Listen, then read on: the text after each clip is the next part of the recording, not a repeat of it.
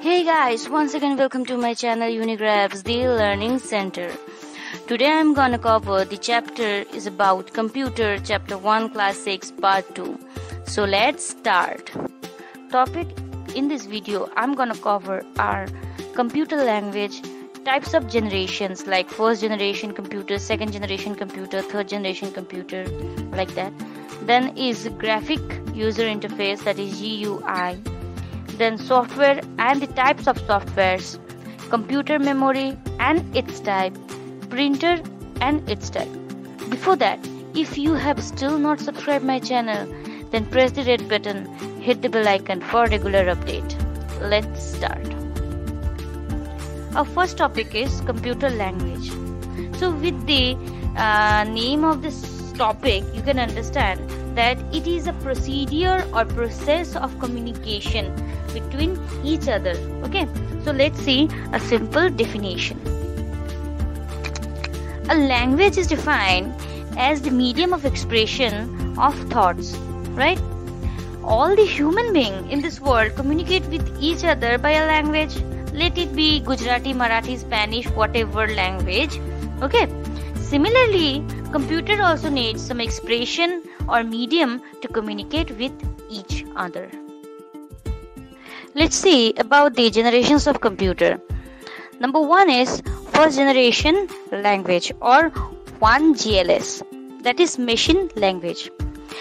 You know, when human beings first started programming in computer, the instructions were given in a language that could be easily understood by computer, and it is called machine learning language, okay, or machine language. The binary language like 0 and 1, 0 and 1 stand for 1 and 0 stands for true and false, okay, is also known as machine language. Any instruction in this language is given in the form of 0 and 1, okay. Let's see the second one, and that is second generation language 2GLS, and that is assembly language. What is assembly language?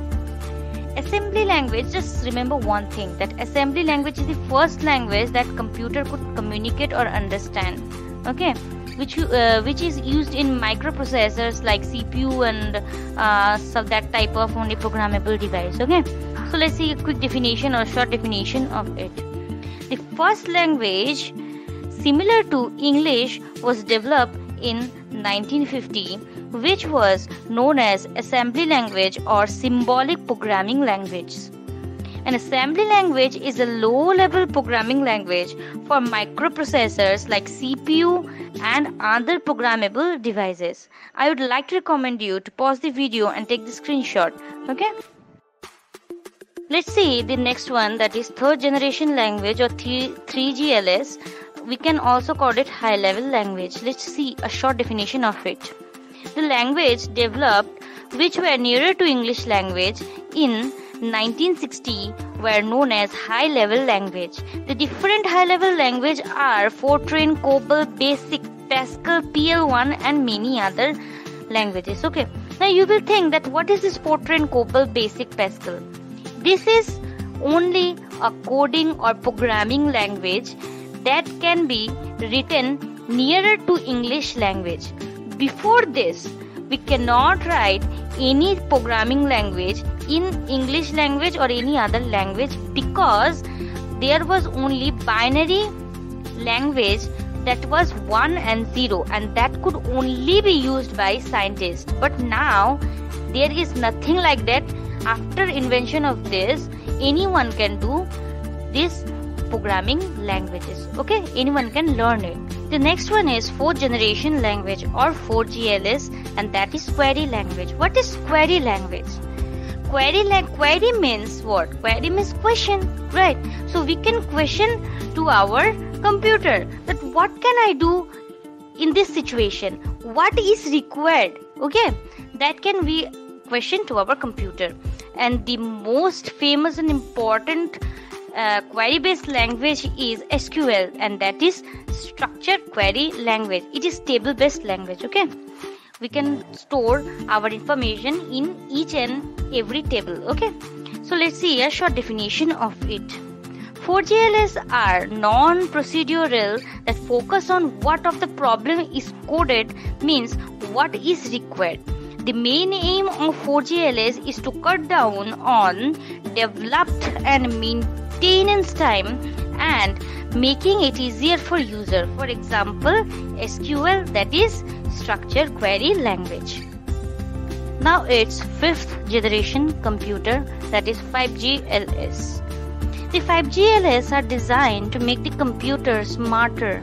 The use of 5GLs language touches on expert system, computerized collection of the knowledge of many human experts, artificial intelligence, and independently smart computer system.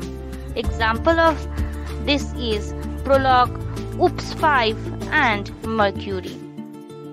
Now let's see what is graphical user interface, that is GUI based language. These are the language which use a graphical user interface to write, compile, and execute the program with ease. Some of them are: number 1, Visual Basic; number 2, Visual C++; number 3, Visual Basic 2005. Now let's see what is software.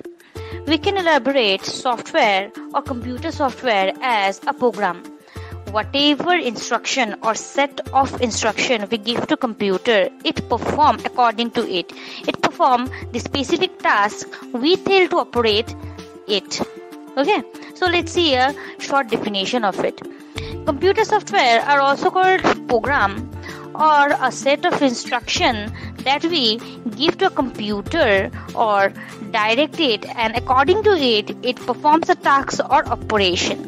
Computer software consists of computer program and libraries.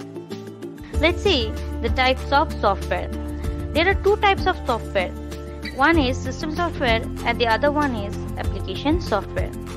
Both the software have subcategory.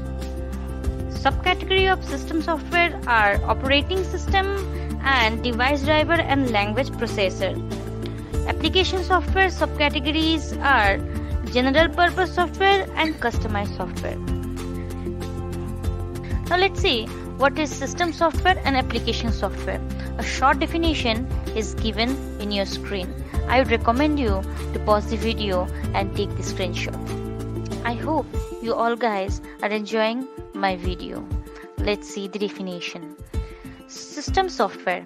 Software that directly operate the computer hardware to provide basic functionality needed by user and other software and to provide a platform for running application software is called system software. Now what is application software? Software that performs special functions or provide entertainment function beyond the basic operation of the computer itself is called application software, like your MS Word, MS Office, like this. Okay. Now we will see what is computer memory. What is basically memory means? The place, this space where we store our data or instruction or something. When we require that information or data, we can take that one. That's why we store our data or information in some space, and that is called memory in computer. Like in human body, whatever we read, whatever we study, it's stored in our brain. Like that, similarly, computer also have its memory. There are basically 3 types of memory, and they are cache memory, primary or main memory. Number 3 is secondary memory. A short definition is given in your screen. Pause the video and please take the screenshot. Cache memory. Cache memory is a very high-speed semiconductor memory which can speed up CPU. Let's see advantage and disadvantage of it. Advantage. Cache memory is faster than main memory. Number 2, it stores data for temporary use. Disadvantage. Cache memory has limited capacity. Number 2 is it is very expensive. Now let's see what is primary memory or main memory. It holds only those data and instruction on which the computer is currently working. Let's see its characteristics. Number 1, it is also known as main memory. Number 2, usually volatile memory. Number 3, data is lost in some case when power is switched off. Number 4, faster than secondary memory. Primary memory is divided into two parts. Number 1 is RAM and number 2 is ROM. RAM stands for random access memory and ROM stands for read-only memory. RAM is volatile or temporary memory and ROM is non-volatile or permanent memory. RAM is faster than ROM and ROM is slower than RAM. Okay, a differentiation is given in your screen. Please take the screenshot. Let's see what is secondary memory. It is slower than main memory. These are used for storing data or information permanently. For example, hard disks, CD-ROM, DVD, etc. Let's check out its characteristics. It is non-volatile memory. Number 2, it is permanently stored even if power is switched off. Number 3, computer may run without secondary memory. Number 4, that is, it is slower than primary memory. Now let's check what is printer. Printer are output device which are used to prepare permanent output on paper. Printer can be divided into two main categories, and that is impact printer and non-impact printer.